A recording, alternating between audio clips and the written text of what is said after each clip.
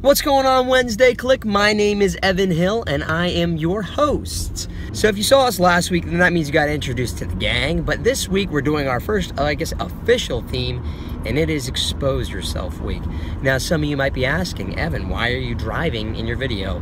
Well, great question. Because today's story where I expose me and my cruel and just horrible ways, it actually took place in this car. So I figured, why not literally take a drive down memory lane? So I contemplated for a long time if I was going to tell this story, just because it is pretty bad and pretty ruthless, and I'm not proud of it. And it's actually more embarrassing than anything else. But since I love you guys so much, we're gonna go for it. So today's story started back when it was my freshman year of college. So approximately 2 years ago. For those of you who don't know, I'm a junior.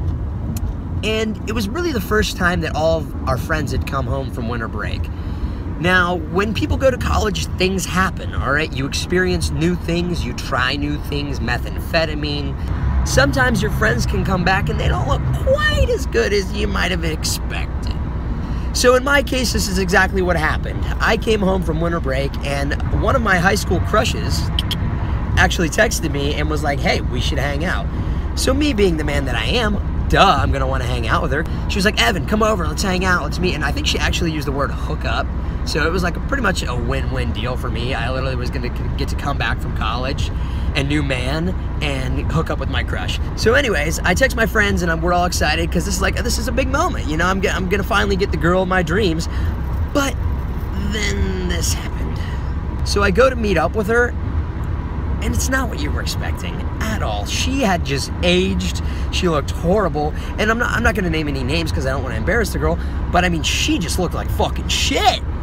And I'm really not trying to be rude. I'm not trying to be mean. I'm not trying to exaggerate, but like, oh God, college was not good to this girl. I don't know if it was the drinking, the eating, the not sleeping, the cocaine, whatever it might have been, it was not doing her too well.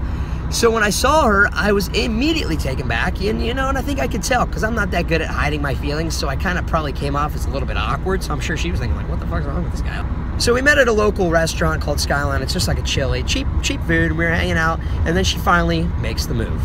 She says, Evan, why don't we, let's head back to my place.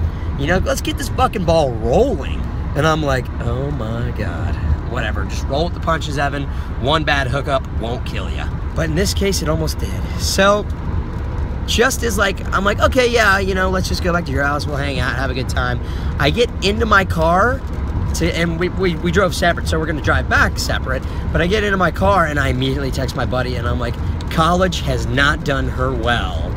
Now, some of you are thinking, Evan, what's the big deal? Well, the big deal was I sent it to her! I texted this girl while I'm in the same parking lot as her. College has not treated her well. The amount of cringe is unreal.